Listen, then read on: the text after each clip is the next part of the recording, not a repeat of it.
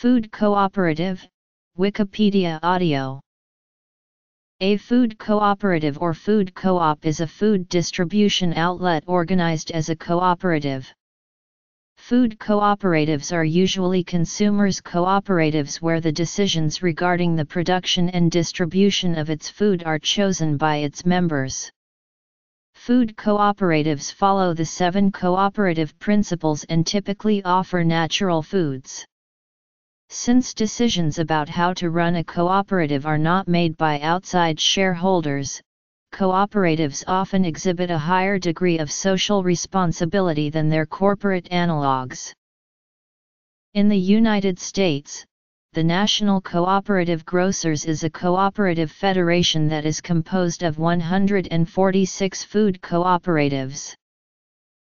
The cooperative movement started in the 19th century, and the first notable food cooperative was started in Rochdale, England by industrial weavers known as the Rochdale Pioneers. The origination of the modern cooperative movement began in the 1970s when many second-wave cooperatives started. The goals of these cooperatives were to provide an organic and anti-corporate alternative to chain grocery stores. Food cooperatives began to emerge in major cities and college towns, catering to the food-conscious. Co-op members made the decision of what foods to buy and how to purchase and distribute it. History. Between 1969 and 1979, close to 10,000 food co-ops were established. A key aspect of the food cooperative model is the socialization of potential profit associated with running a grocery store. In a typical food production model, a store is owned by a company, which is in turn managed by either a board of directors and shareholders if the company is publicly owned, or a collection of private individuals if it is not. A food cooperative, in contrast, is directly owned by both its employees and its members, people who shop at the cooperative and who typically pay a nominal fee for joining. When the store makes a profit, much as with a corporation, these profits are either divided among the members or reinvested in the business. These decisions are often made by a board, for which any member of the cooperative can run. In general, membership is open to any community member, with stores adopting official policies of non-discrimination. However, some cooperatives will limit membership to a certain geographic area, such as a state. Each cooperative has a different fee structure, typically determined by its management, but in general, members of the public will have the option of purchasing a membership that will yield discounted prices on food, as well as a vote on decisions. A key difference with corporations is that while voting power on corporate decisions is in proportion to the number of shares owned, nearly all cooperatives operate according to the one member, one vote principle.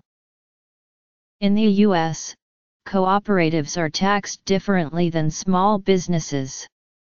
Earnings of the cooperative itself are not subject to business taxes, however, any profits made by the individual members are treated as income and as such are subject to income taxes. In contrast, a similar program, community-supported agriculture, socializes the risks associated with growing the food, transferring it from the growers to consumers. These two programs often work in concert in rural areas, and are associated with each other by consumers. However, in a CSA program, the consumer is purchasing a limited ownership in the farm, the production of the food, instead of the grocery store, the distribution of the food. Food cooperatives in various forms operate on a large scale in the United States, occupying a noticeable part of the grocery market, albeit with large geographic variation. One study found that grocery cooperatives claim 485,000 total members in the United States, with 290 total stores. However, differences in definition can lead to measurement discrepancies, depending on what exactly one defines as a food-based cooperative, since many cooperatives operate in the food sector, but are not restricted to groceries. For example, Farm Supply and Marketing cooperative members totaled 2.484 million in the U.S. In general, cooperatives are formed by a core group of members who form the initial governing body. These members must contribute enough in initial membership fees to get the grocery store off the ground and finance startup costs, such as purchasing a store, which can be a significant challenge for the cooperative model. The logistical and financial obstacles associated with planning a store and establishing a distribution network are significant, especially when no individual owns the store. This contrasts with typical corporate grocery stores, which can be financed using debt or equity, and whose owners can eventually reap a profit to recoup their investment. Nevertheless, cooperatives claim higher levels of success than for-profit businesses. After 5 years, 90% of cooperatives are still in business, compared to 3 to 5% of businesses. Cooperatives also potentially have spillover effects on the rest of the grocery store market. According to researchers at the University of Wisconsin, cooperatives play a key role in agricultural markets not only because they account for a significant fraction of economic activity in this sector, but also because they are believed to generate a pro-competitive effect in imperfectly competitive markets. The grocery market, in particular, is often not very competitive in geographically isolated areas, with only enough consumer base to support one major supermarket. In response to high prices caused by this monopoly, a cooperative may spring up, supported by a network of consumers looking for lower prices. Because the profits are redistributed to the members, a traditional grocery store must reduce its profits in order to compete. Lastly, some studies indicate the spillover benefits to the community are significant. One found that for every $1,000 spent at a food co-op, $1,606 goes to the local economy. For every $1 million in sales, 9.3 jobs are created. Academic research has also described the benefits cooperatives can have in economically connected sectors, namely food production. Cooperatives play other socially beneficial roles in the agricultural sector. They provide an opportunity for farmers to share risk and to control managerial decision-making for their direct benefit. Additionally, they offer a credence attribute farmer ownership which can be attached to farm commodities, thus providing additional value to some consumers. Economic structure. Another potential benefit to members is the different niche of the food market often occupied by cooperatives.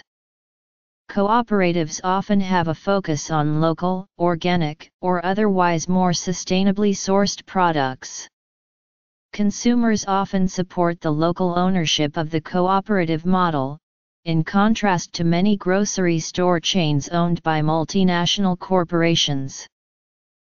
In the United States, food cooperatives are also far more common in the northern states of the U.S., with Vermont, Minnesota, and Wisconsin having the highest concentrations.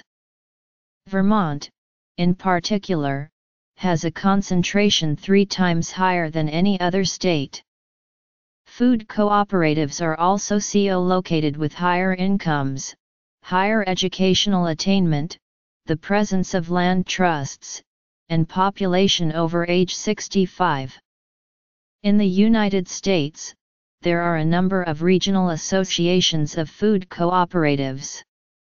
These associations can provide logistical support, a distribution network, or even operate under the franchise model, which can provide a recognizable brand.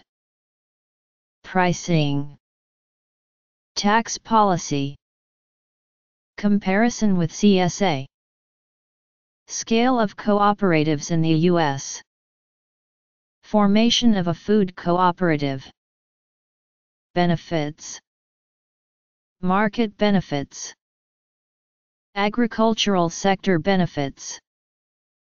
Consumer benefits. Geography. Footnotes.